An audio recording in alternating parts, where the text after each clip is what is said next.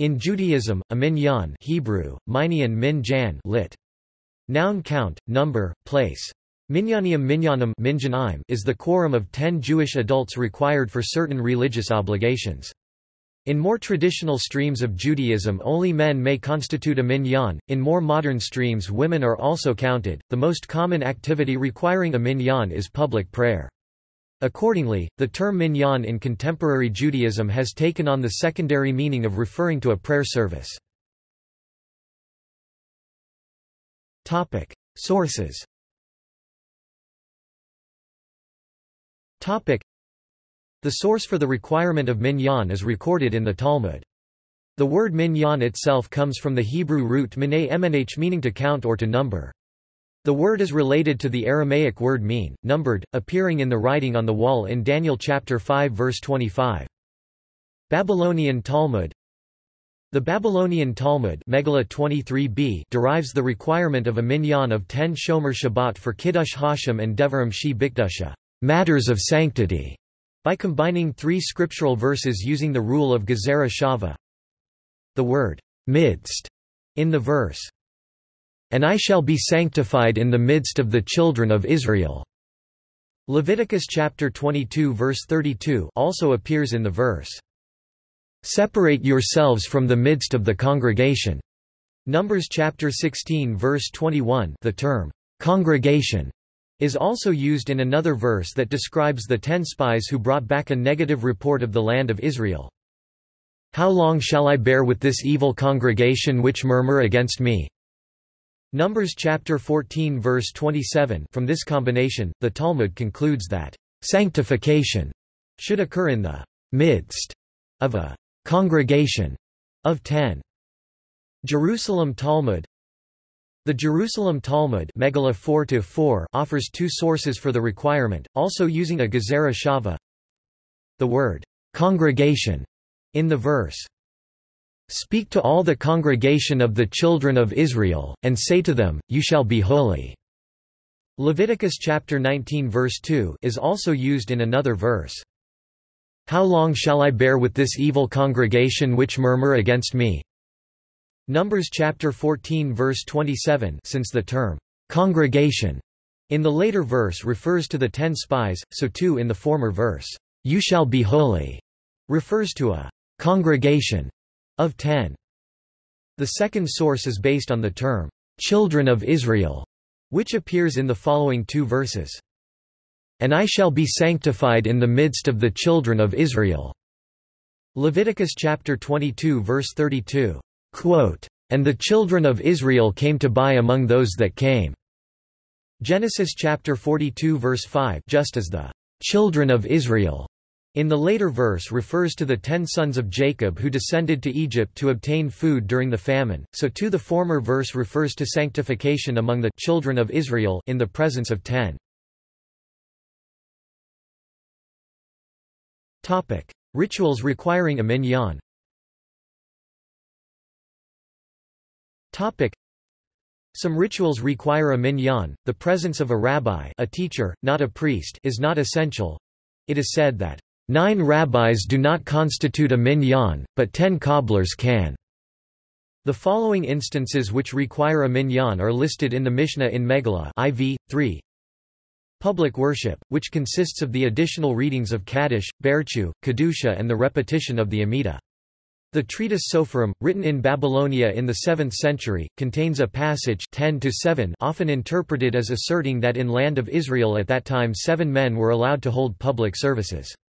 Correctly interpreted, it refers to the repeating of Kaddish and Berchu at the synagogue for the benefit of latecomers, and declares that in Israel such a repetition is permitted only when 7 according to others, when 6 men are present who have not yet heard these responsive readings. The priestly blessing. Reading from the Torah and prophets with the associated benedictions. 7 benedictions recited at a wedding, or at any meal of the bridegroom and bride within a week from the wedding. Using the formulation, "Let us bless our God, from whose wealth we have eaten," in preparing for grace after meals.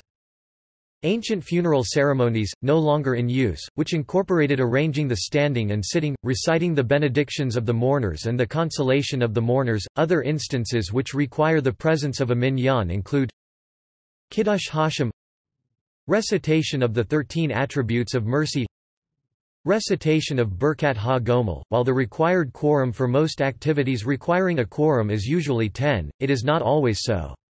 For example, the Passover sacrifice or Korban Pesach from the days of the Temple in Jerusalem must be offered before a quorum of 30. It must be performed in front of Kahal Adat Yisrael, the assembly of the congregation of Israel. 10 are needed for the assembly, 10 for the congregation, and 10 for Israel. According to some Talmudic authorities, women counted in the minyan for offering the Korban Pesach, e.g. Rav Kahana, Pesachim 79b. Prayer with a minyan.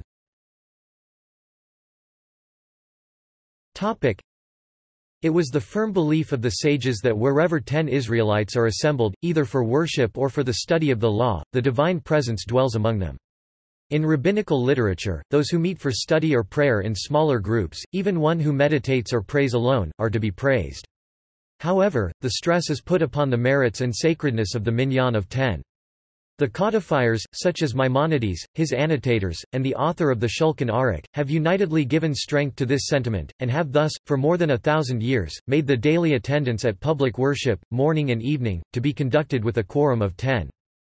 There is a disagreement between the medieval commentators on whether prayer with a minyan is preferable or obligatory. Rashi is of the view that an individual is obligated to pray with a minyan, while Nachmanides holds that only if 10 adult males are present are they obliged to recite their prayer together, but an individual is not required to seek out a minyan. Rashi and the Tosafot on Talmud Bavli Pesachim 46a are both of the opinion that one is required to travel the distance of 4 mil to pray with a minyan. The Mishnah Berurah writes that one who is sitting at home must travel up to 1 mil. Eligibility.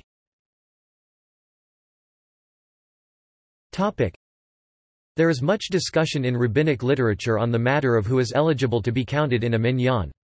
Some discussions revolve around whether or not a minyan should consist of individuals who are obligated in performance of that particular precept. Some authorities deduce who may constitute a minyan by drawing on the verses which are brought as the basis for minyan and their implication.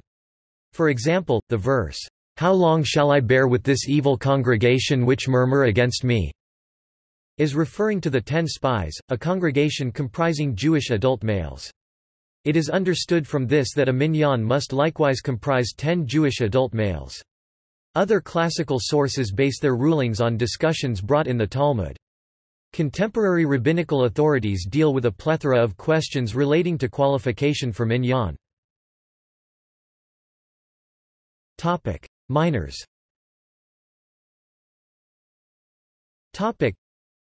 Before a boy turns 13, he is considered a minor in Jewish law and is not obligated in the performance of religious precepts. However, if a child is over 6 years of age and has adequate comprehension of the significance of the precepts, his status may change. His inclusion in minyan is thus subject of Talmudic dispute. Based on the Talmudic passage in Barakat, Rabbeinu Tam states that a minor can act as the 10th person, and according to the Baal HaMaor, up to 4 minors would be permitted. Rosh explains that those who permit the inclusion of a minor maintain that it is the divine presence which actually constitutes the 10th member, thereby validating the minyan. This may explain why some of these authorities require that the minor represent this fact by holding a chumash. However, the majority of poskim follow the conclusion of the Ri, who holds that a minor can never be counted in a minyan under any circumstances. This is the stance taken by the Shulchan Aruch, who, although acknowledging some authorities do permit the inclusion of an astute 6-year-old, writes that consensus rejects this view and only males over the age of 13 may constitute a minyan. However, in extraordinary circumstances some are lenient and permit a minor over 6 years old holding a chumash or sefer Torah to complete a minyan. Women. Although the issue of whether women are permitted to make up a minyan has been noted in early works, the matter has only come to the fore in the past few decades, a reaction to an enhanced role of women in modern society and to the demand for their inclusion in all areas of religious life. The Talmud itself does not directly address the question of whether women may count as part of a minyan for Devarim Shebekdusha. Since the Talmud uses the same Gezerah Shava for Kiddush Hashem as it uses for Devarim Shebekdusha, one may expect the laws for those two cases to be the same. Many authorities are of the opinion that women are included in the minyan for Kiddush Hashem and Hillel Hashem. However, traditional codifiers generally do not include women in the minyan for Devarim Shebekdusha. The Talmud 3a relates that women are required to recite zimun of 3 participants, and Barakot 45 says that women may recite the zimun. However, the majority of scholars are of the opinion that 10 women may not recite the additional form of zimun b'shem, which is obligatory when 10 men are present.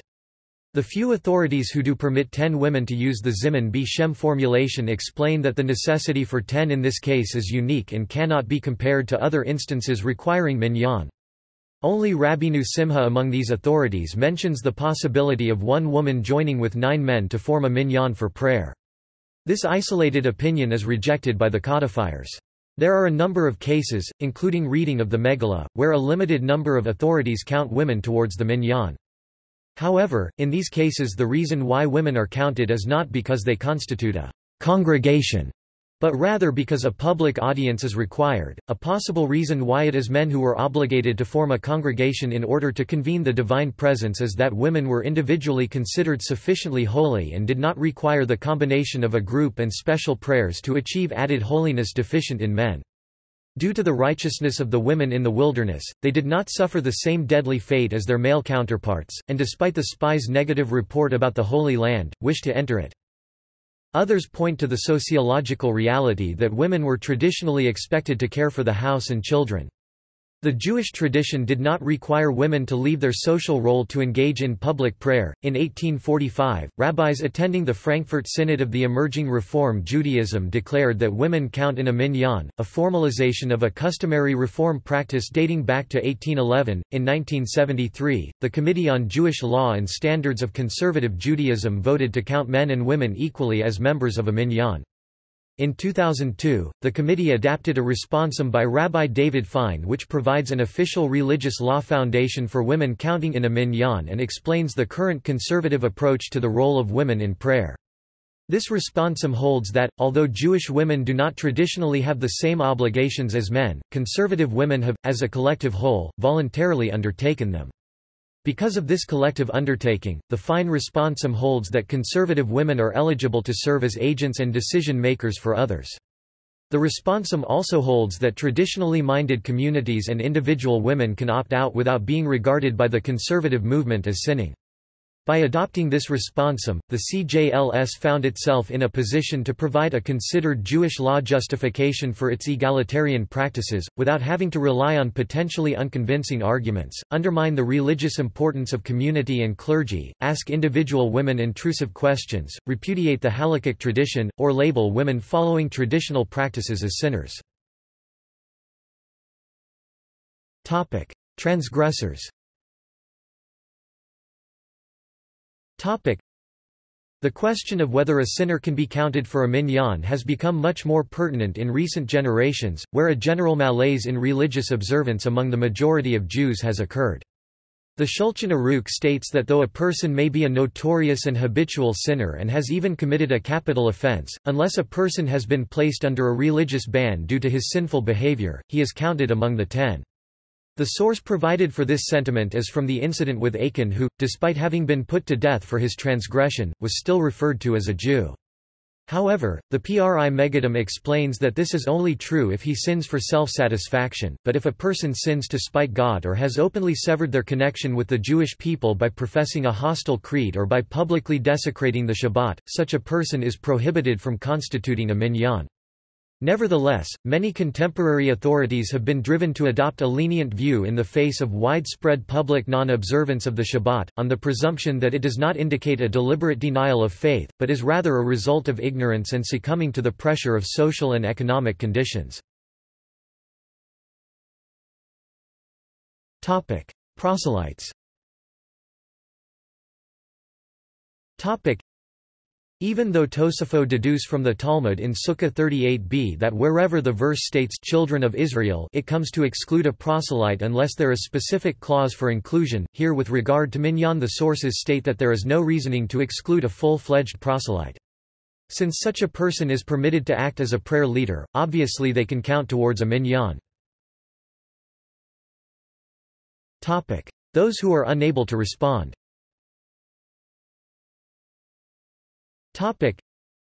As long as a person is of sufficient intelligence, he can be included in the Minyan, even if he is unable to respond to the prayers which make the presence of 10 a necessity. According to some sources, this is because as long as 10 are gathered the divine presence descends and it is feasible to pronounce a Devar Shebekadusha. This includes someone who is in the middle of his prayers but is precluded from responding to the Hazan's incantations, and someone who is mute but can hear the prayers. Someone who is deaf but has the ability and knows when to respond can also be included. There is, however, a dispute regarding someone who is asleep or intoxicated. Such a person has sufficient intelligence, but at present can neither hear or respond. Ideally he should be woken to the extent that he is dozing, but in extraneous circumstances where it is impossible to arouse him, it is permitted to include the maximum of one sleeping person in the Minyan. In the case of a drunkard, the accepted view is that even if he has not reached the drunkenness of Lot, he still cannot be included. A minimum of 6 of those gathered in the Minyan have a duty to listen attentively and respond appropriately to the additional prayers, and that at least 9 are required to respond for the repetition of the Amidah. Arrangement.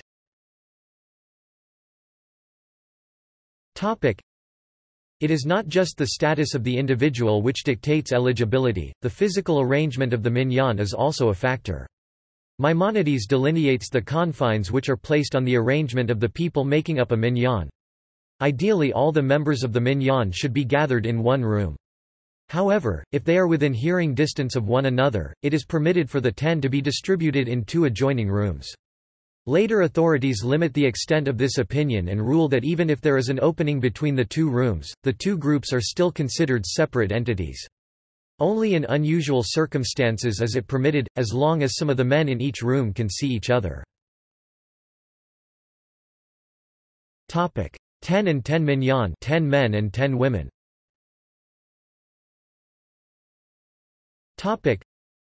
Over the last decade or so, more and more lay-led worship communities have formed that attempt to combine commitment to traditional Jewish law with a push for increased participation and recognition of the role of women. While many are simply referred to as independent minyanim, the term used by the Jewish Orthodox Feminist Alliance for those groups that consider themselves part of the modern Orthodox community is partnership minyan. Many of these groups have adopted the custom initially instituted by Shira Hadasha in Jerusalem to wait for a 10 and 10 minyan, made up of 10 men and 10 women. Shira Hadasha has based many of its decisions on the writings of rabbis like Mendel Shapiro and Daniel Sperber. Some also use the Guide for the Halakhic Minyan, a compendium of halakhic sources supporting increased participation by women in services, as a basis for discussions of practices like the 10 and 10 minyan. See also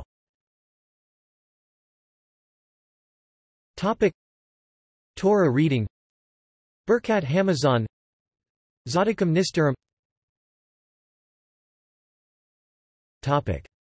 Further reading.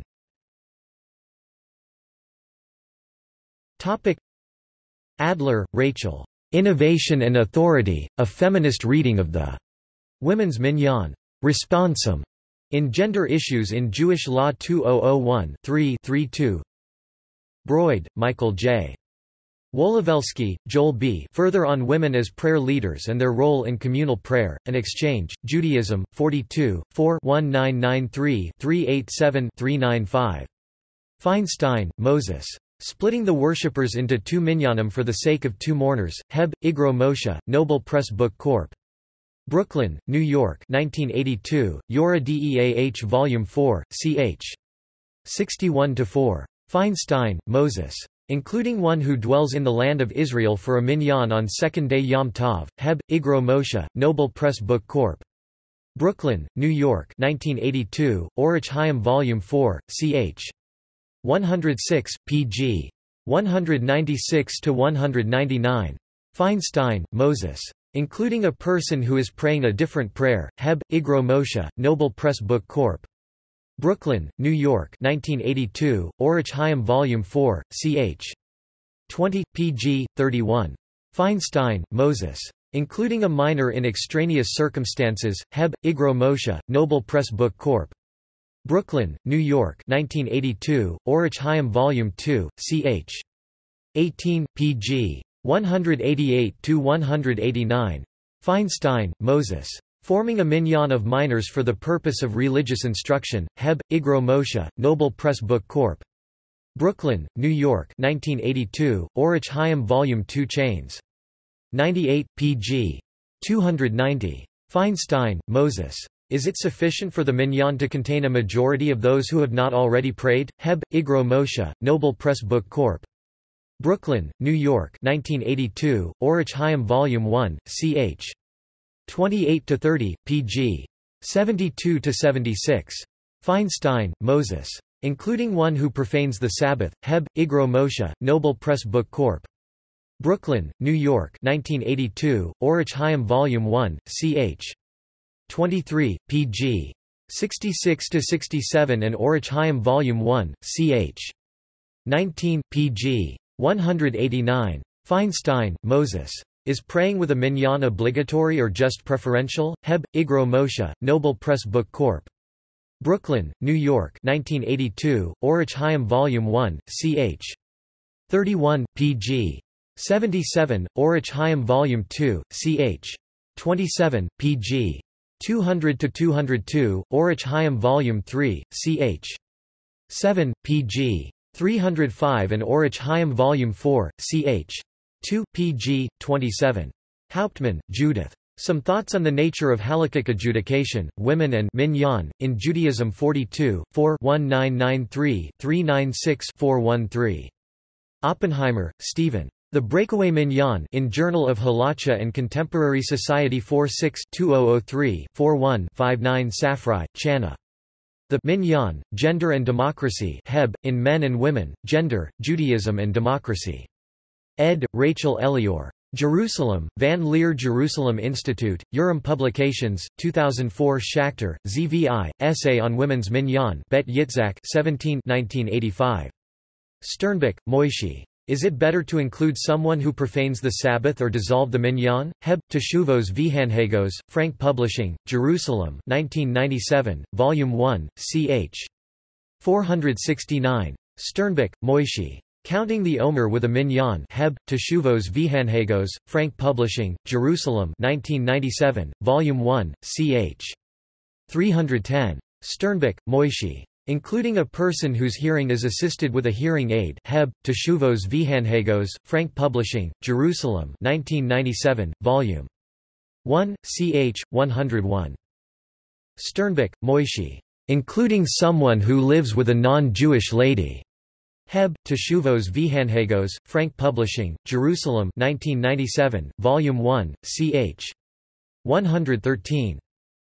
Sternbuch, Moishi. Including someone who has not yet finished the silent prayer. Heb, Teshuvos V'Hanhagos, Frank Publishing, Jerusalem 1997, Volume 1, ch. 104. Sternbuch, Moishi. Including worshippers who are praying outside the synagogue. Heb, Teshuvos V'Hanhagos, Frank Publishing, Jerusalem 1997, Volume 1, ch. 163. Sternbuch, Moishi. Sanctifying the New Moon with a Minyan. Heb, Teshuvos V'Hanhagos, Frank Publishing, Jerusalem 1997, Volume 1, ch. 205. Sternbuch, Moishi. Reciting Birkat Ha-Gomel in the presence of 10 people. Heb, Teshuvos V'Hanhagos, Frank Publishing, Jerusalem 1997, Volume 2, ch. 143. Sternbuch, Moishi. Going on holiday to place where there is no minyan. Heb, Teshuvos V'Hanhagos, Frank Publishing, Jerusalem 1997, Volume 2, ch. 63. Sternbuch, Moishi. Leaving an exact minyan during prayer. Heb, Teshuvos V'Hanhagos, Frank Publishing, Jerusalem 1997, Volume 2, ch. 62. Sternbach, Moishi. Including an Israeli for the reading of the law on second day Yom Tov of the diaspora. Heb, Teshuvos V'Hanhagos, Frank Publishing, Jerusalem 1997, Volume 2, ch. 89. Sternbach, Moishi. Including a despondent person with the worry that he may not respond. Heb, Teshuvos V'Hanhagos, Frank Publishing, Jerusalem 1997, Volume 2, ch. 61. Sternbach, Moishi. Annulment of vows on New Year's Eve with a minyan. Heb, Teshuvos V'Hanhagos, Frank Publishing, Jerusalem 1997, Volume 3, ch. 161. Weiss, Yitzchak Yaakov. In an unenclosed area, how close together must people be to be considered part of the minyan? Heb, Minchat Yitzchak Publishing, Jerusalem 1991, Volume 2, ch. 44. Weiss, Yitzchak Yaakov. Can one person make up two separate minyanim simultaneously? Heb, Minchat Yitzchak Publishing, Jerusalem 1991, Volume 2, ch. 45. Weiss, Yitzchak Yaakov. Including a person who desecrates the Sabbath. Heb, Minchat Yitzchak Publishing, Jerusalem 1991, Volume 3, ch. 26-4, Volume 6, ch. 9. Weiss, Yitzchak Yaakov. Including a person who married out. Heb, Minchat Yitzchak Publishing, Jerusalem 1991, Volume 3, ch. 65. Weiss, Yitzchak Yaakov. Can people in a corridor be included in a minyan? Heb, Minchat Yitzchak Publishing, Jerusalem 1991, Volume 4, ch. 9. Weiss, Yitzchak Yaakov. Regarding a small congregation who need to hire out people to make up the minyan. Heb, Minchat Yitzchak Publishing, Jerusalem 1991, Volume 9, ch. 1, pg. 17-18. Weiss, Yitzchak Yaakov. Can women make up their own minyan? Heb, Minchat Yitzchak Publishing, Jerusalem 1991, Volume 9, ch. 11a, pg. 17. Wolowelsky, Joel B. 1992. Women's Participation in Shiva Barakat. Modern Judaism. 12 157. doi 10.1093 mj 12.2.157. Zuckerman, P. 1997. Gender Regulation as a Source of Religious Schism. Sociology of Religion. 58 353–373. doi 10.2307 3711921. JSTOR 3711921. Frimer, Aryeh. Women and Minyan. Tradition 23-4, 1988-54-77. Footnotes.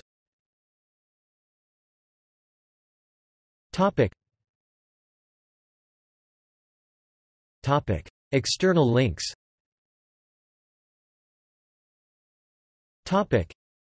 Minyan, Jewish Encyclopedia article. The Minyan Project by Mechan Hadar. Godhaven.com. Find an Orthodox Minyan anywhere in the world. What is a Minyan? On Ask Moses. What's the truth about davening with a Minyan? PDF, 92.9 kilobytes. O.org. Minyan in the Jewish Knowledge Base on Chabad.org. Frimer, A., Women and Minyan. Tradition 23-4, pp. 54–77 1988. Modern Orthodox view of women in Minyan for various purposes.